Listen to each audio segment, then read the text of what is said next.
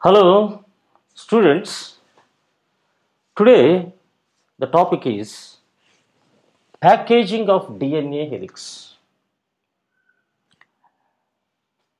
So, remember that the length of DNA is far greater than the cells where it is accommodated,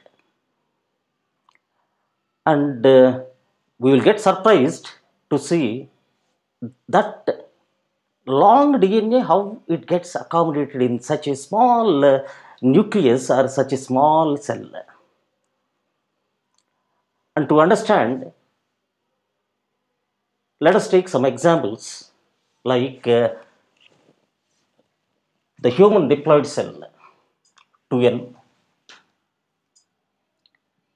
In human diploid cell, of course, you know that there are 46 chromosomes, and every chromosome is composed of histone proteins along with DNA. And if we add all these DNAs of all 46 chromosomes, that is what diploid cell, then what will be the length we get for that DNA? Okay, so how to calculate it? So the first, let us say, the total number of base pairs is 6.6 into 10 power 9. So you'll get what? Base pairs. And we know that the distance between two base pairs is 0.34 angstroms. And this angstrom is equal to 10 power minus 9 meters. So into 10 power minus 9 meters. So totally, how much you get? 2.2 meters. The length of the human DNA in one cell is 2.2 meters. It is far longer than the cell or the nucleus. What is the size of the nucleus? The size of the nucleus is 10 power minus 6 meters. 10 power minus 6 meters. So, how this DNA is packed into such a small nucleus? Okay, that we will discuss later. In the similar way, let us see, take one more example, like the length of DNA in E. coli, Escherichia coli bacterium, and the cell size is 1 micrometer. And let us see now what is the length of that DNA. The length of DNA can be calculated like this: 4.6 into 10 power 6 base pairs into 0.34 angstroms into 10 power minus 9 meters. Then we will get 1.52 millimeters. And what is the size of the cell here? 1 micrometer. In that 1 micrometer cell, this 1.52 millimeter long DNA should be accommodated. And how it is accommodated, that we are going to see. And this is called packaging of DNA helix. Okay, now let us see how this DNA is packed in prokaryotes. Let us take a typical bacterial cell.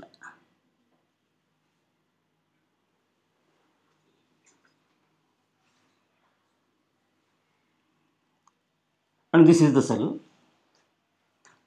And you will find this single DNA. There is only one main DNA, and that main DNA is double stranded.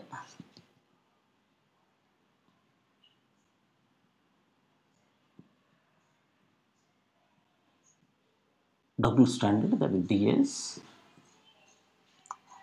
and it is circular DNA, and it is called naked DNA, because of the absence of nuclear membrane, and it is coiled DNA. But instead of just simply using coiled, it is better to use, it is not simply coiled, it is super coiled. Super coiled means many times it is coiled. Why many times it is coiled? To get accommodated into such a small cell. And let us say whether this DNA will occupy the entire cell or not. Okay, you just say. And I am showing the DNA which is super coiled here.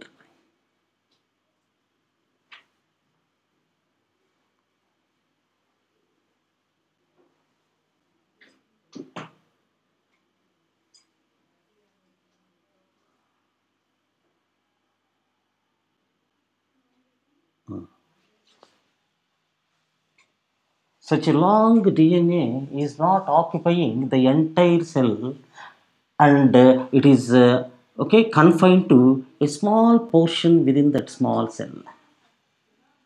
This is became possible due to supercoiling, and the coils are maintained by basic non-histone proteins.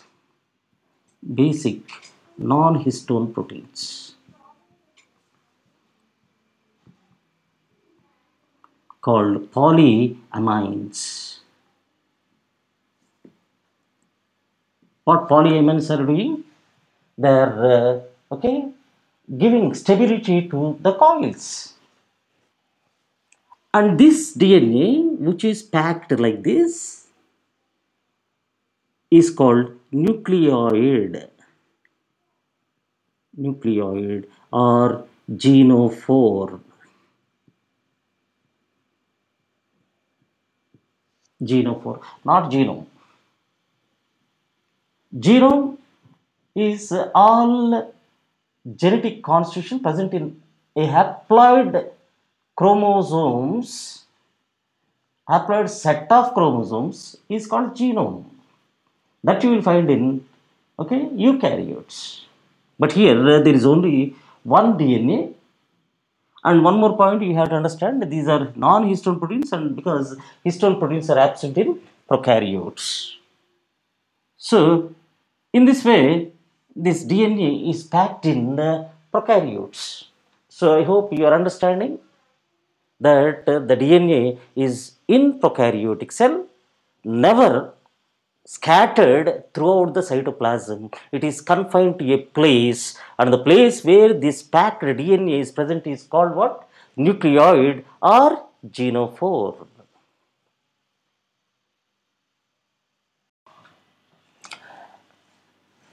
Now let us see DNA packaging in eukaryotes. So in eukaryotes, this packaging is somewhat complicated one, because it is not simply DNA that is packed. Along with DNA, you will find histone proteins plus non-histone proteins and also little amount of RNA. But the major things are about DNA and histone proteins. And these histone proteins are of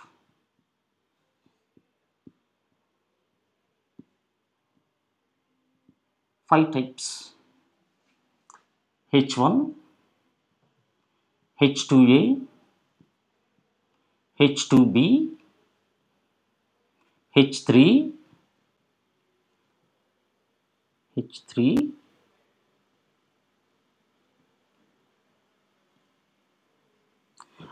and H4. Five types. 1, 2, 3, 4, 5. And these histone proteins are specially composed of two amino acids. They are rich in lysine and arginine. Lysine and arginine. Lysine and among these five histone proteins, H2A, there is two molecules of H2A and two molecules of H2B, two molecules of H3 and two molecules of H4 together form a spherical structure called octamer or new body, not NEW, NU, new body. So why this is called octamer? Because it is composed of how many molecules? 8 molecules. And you may be wonder that there are only 4 molecules, not like that. So this is, let us say, H2A. So one is facing us, and behind that one more molecule of H2A will be there. Like that, let us say this is H2B. Okay, one here, one behind. H3 and H4. This is called octamer. And these histone proteins are positively charged and the DNA is negatively charged. So the DNA is wrapped around this one like this.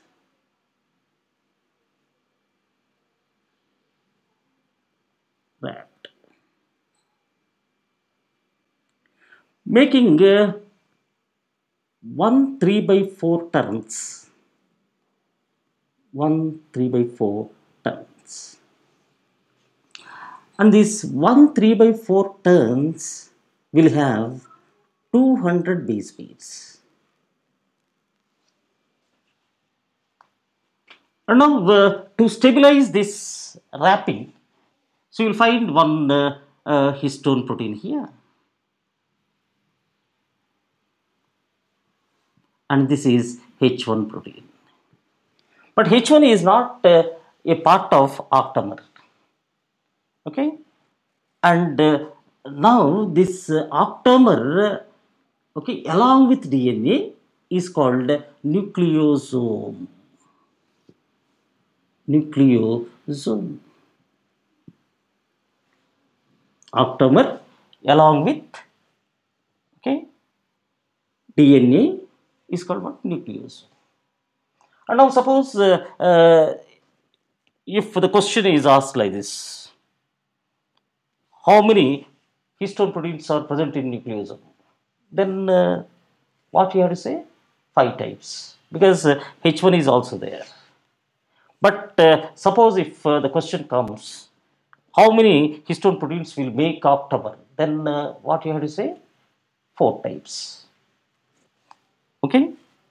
So, and this is one nucleosome, and you see several such octamers you will find here. Let us make.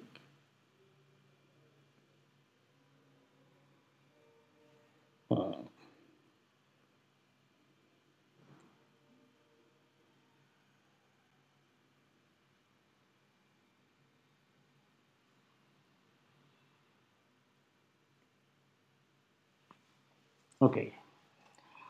So this is one nucleosome.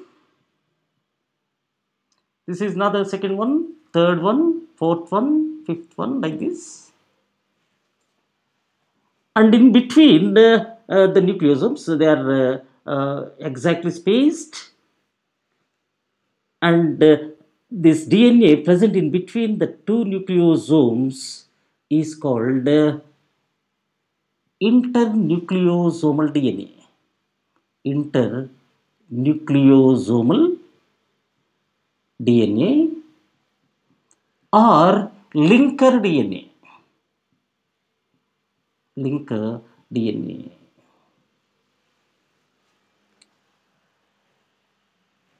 And this linker DNA is composed of 80 base pairs.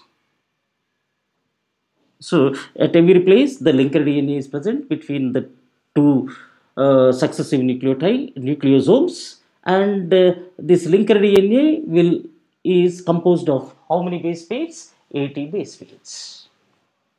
Okay. Now, okay, students. Now I hope you know about the cell division, and during cell division, so you will find some change that happens within the chromatin material.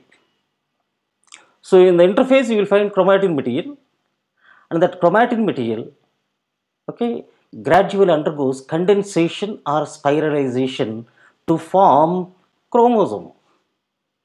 And you have already studied that the chromosomes clearly, okay, can be seen during metaphase and also anaphase.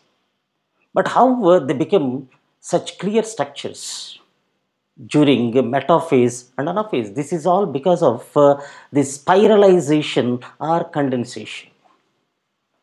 And let us say, actually, before condensation, how they exist? They exist in the form of chromatin material. And in the chromatin material, you will find only nucleosomal threads.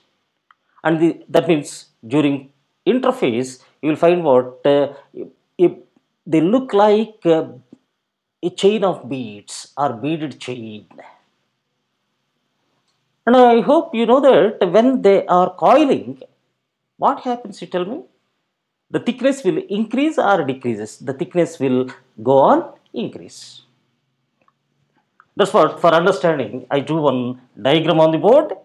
You see, this is the DNA, and we know that the width of DNA or the diameter of DNA is 20 angstroms or 2 nanometers. Okay, such DNA is wrapped around many octamers, forming nucleosomes, a nucleosomal chain. And you see, the nucleosomal chain is having how much width? 10 nm width. That means because of the association of DNA with the octamers, the width increased from 2 nm to 10 nm.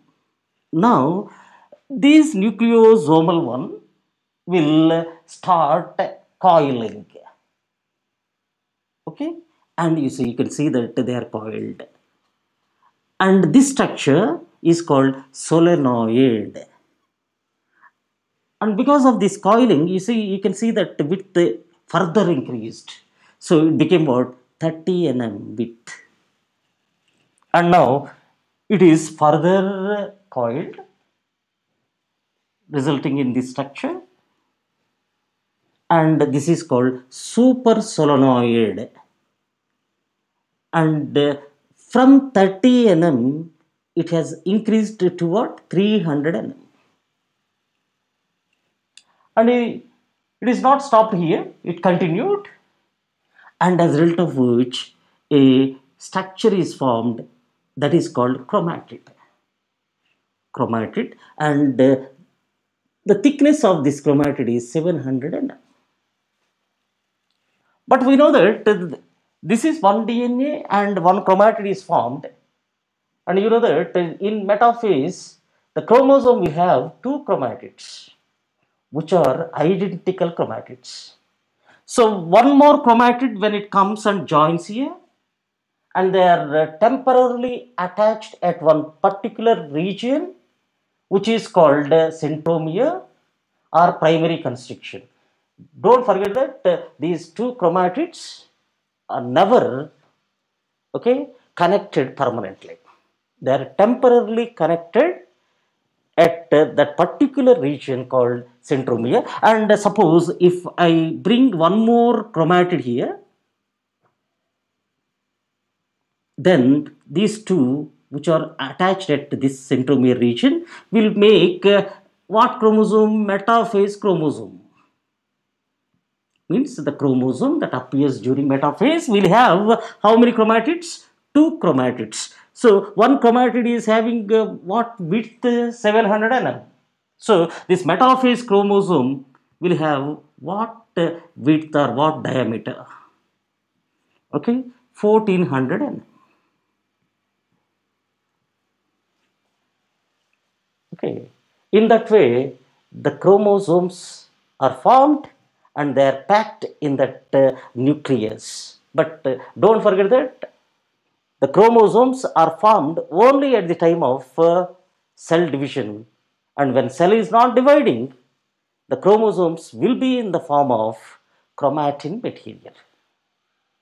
And this chromatin material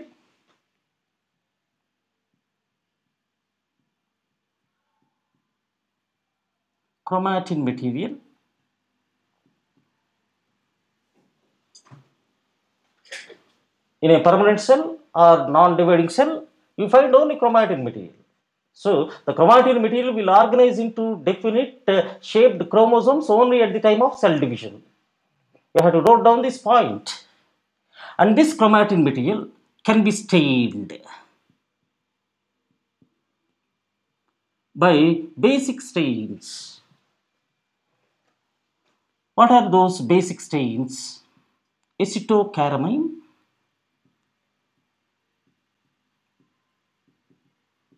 acetoorsin, or fulgen. Okay, it doesn't mean that we have to use all these three. You can use any of these three. And the chromatin material, when it is stained, will show us two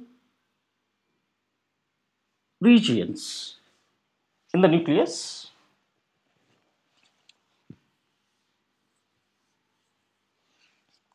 One is deeply stained, and that is called heterochromatin.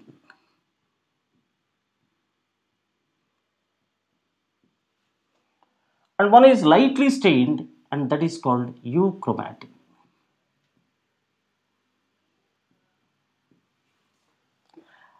And this is deeply stained because it is tightly coiled chromatin.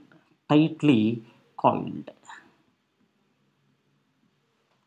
Whereas this euchromatin is lightly stained because it is loosely coiled.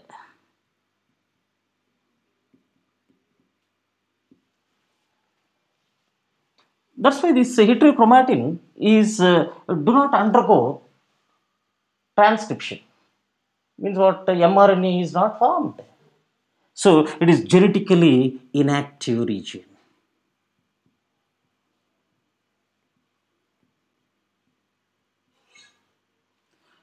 Whereas euchromatin is having loose coils, and which will help in transcription, and that's why this euchromatin is genetically active region.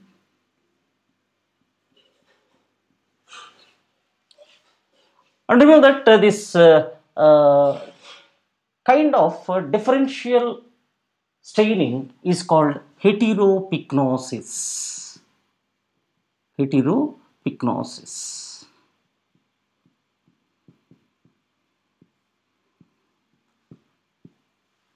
Means what? Chromatin material is one, but when we are staining it, we are not getting uniform color. We are getting what? Two different colors. One dark color and one light color, and that phenomenon is called what? Heteropyknosis. So in this way, okay, the DNA is packed in eukaryotes.